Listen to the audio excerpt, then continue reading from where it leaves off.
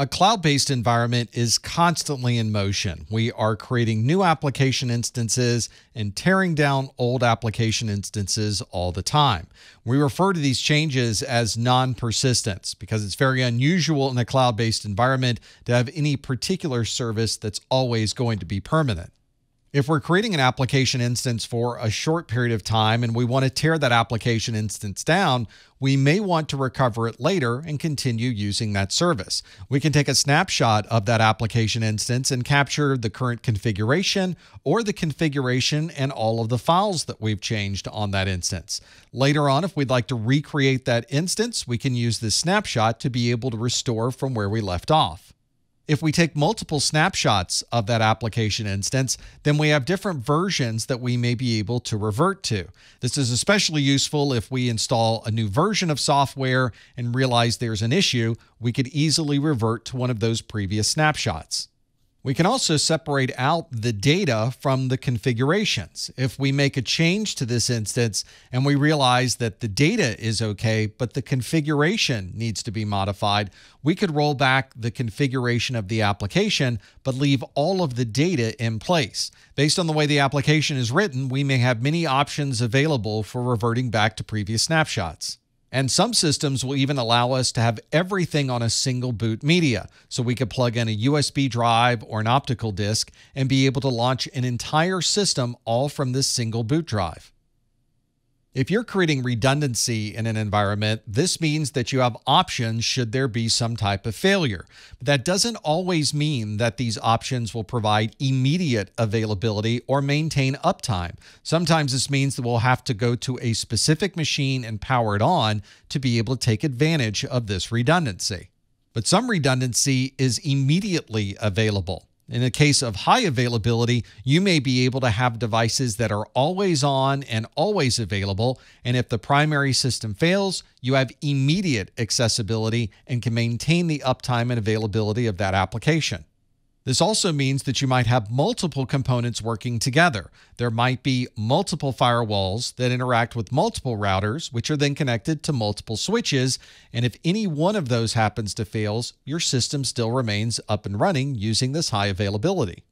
And as it sounds, this high availability does come with a cost. If you need to have high availability of firewalls, that usually means that you're going to need multiple firewalls in place, which means you're going to need to buy 2 of those to be able to implement some type of HA configuration. And there is always some type of additional contingency that could be created. It could be multiple firewalls, then you might need multiple routers, and then you might need multiple switches, which then might lead you to multiple power systems, which might require you to have multiple internet providers, and so on. You can always increase the amount of high availability, but that's also going to increase the amount of costs associated with that implementation. If you're in a situation where you have to rebuild an application instance, you need to make sure that you perform that restoration in the correct order. The different application components will probably need to be restored in a very particular order. For example, there may be a database that's at the core of this application, and all of the components that use this application instance will access this single database. That means that you will need to restore the database before anything else is restored, because that is going to be a key component of getting this application up and running. We also have to consider how the original backups were made. For example, if you took incremental backups and you need to perform a restoration, you will need the last full backup and then all of the incremental backups that have been made since that time frame. But if you had a differential backup, when you perform that restore, you will only need the last full backup and the last differential backup. And one key to providing uptime and availability is to have diversity of technology. For example, a 0-day vulnerability might cause an outage with a particular operating system. But if you're running different operating systems, you may still be able to provide uptime and availability because that 0-day attack is only going to affect a subset of your services. Some organizations might implement this diversity of technology by using different types of security components. So they might not only have a firewall, but also might implement an IPS and then might also have a separate spam filter. You can even add on to this a diversity of vendors so that your firewall is from one vendor, your IPS from a separate vendor, and the spam filter from yet a third vendor. This means not only are you using different technologies from different manufacturers, but now you have some flexibility during the purchase process and during the renewal process. This might also help if you need technical support because you're not relying on any single vendor to provide you with those support services. We can also be diverse with our cryptography. And if you think about it, the cryptography we're using today is only temporary. Eventually, the capabilities we have to be able to brute force our current key sizes is going to be surpassed by the power of the CPUs we have in the future. So we will eventually be providing upgraded cryptography as the years go on.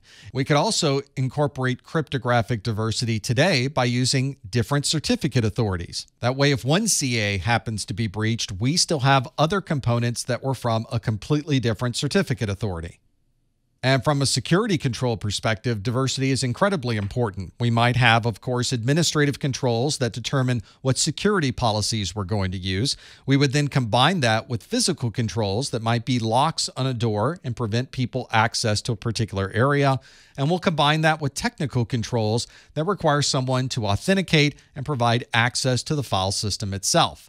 All of these are combined together to create the diversity of security controls, and that provides us with defense in depth, which is a much better security philosophy than using only one of those security controls.